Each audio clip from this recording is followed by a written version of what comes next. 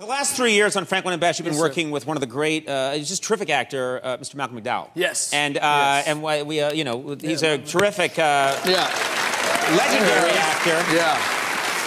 I would find him, I've met him a bunch of times, I've interviewed him, and I think just because of all the amazing roles that he's played, is he an intimidating guy to work with? Malcolm's super intimidating, and he's also, he's scary, he's funny, he's scary again, and he's like a little minx. Like he's always kind of, he and I go toe to toe for some reason. We just got off on a great foot of like pranking each other and goofing, and he always calls me, the midget to the small one and things like that. And I'm like, I just still hope you die soon, and that's about it. But we good comeback. Yeah, no, that's quick. I hope you die. I'm pretty quick.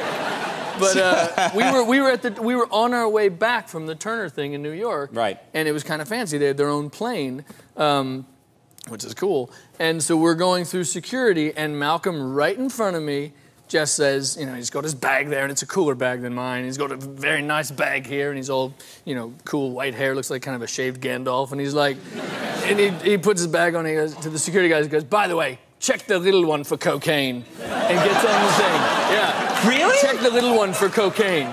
He said that to the TSA people, TSA people. And I kind of walk up to them like, I was in Clueless, he's kidding, it's cool. And they literally were like, I remember you in Clueless. Could you stand right over there, please, and take your bag out? Yeah, because you can't joke about that. No, well, Malcolm can, because he's on the plane now just laughing and having tea or whatever he does. And it's a nightmare. And I don't know if you guys have ever been pulled over for cocaine possession. I haven't. But all you start thinking is, what's in my bag that could resemble... Like, I have a little daughter. Do I have baby powder in there? Yeah, paranoid. Do I have baby powder? Did I eat a powdered donut?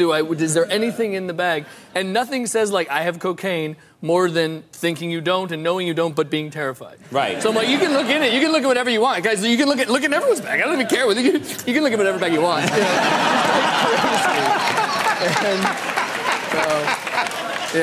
I should say, I didn't have any cocaine on me. Yes. Okay. Because it was Thursday. Yeah, settle down. It would be definitely a different story if you had a ton of cocaine on me. We'd be doing this interview on a phone. Yeah. So my goal is to somehow hide a balloon of heroin on Malcolm McDowell at some point. What? You can't do that. That's a terrible crime. Hey, Malcolm, if you're watching, I'm coming for you. No, it'll be Malcolm full of grace. I will just slowly, somehow... He sleeps with his mouth open, so I'll just... massage his throat. That's the worst prank I've ever heard of.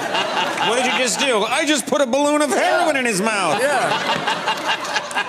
Or is it the greatest prank? It's a fine line. What do you do?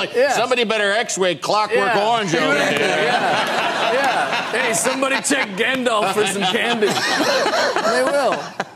I talk like this when I talk to TSA people. Is that what you do? That's my cool voice. That's the gesture? Yeah. Well, he did it to you, He did it to me, so, whatever's good for the goose is good for Gandalf. Just write that down. Oh, my God. What's up, Twitter? Yeah. Oh, and I'm the nerd, suddenly. I'm talking about bikes. Bicycles and whatnot. Mark Paul, it goes so fast.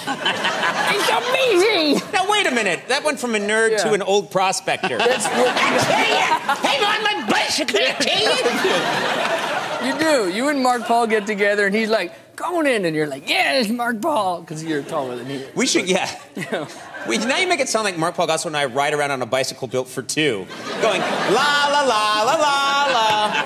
If the bike fits, I'm just saying.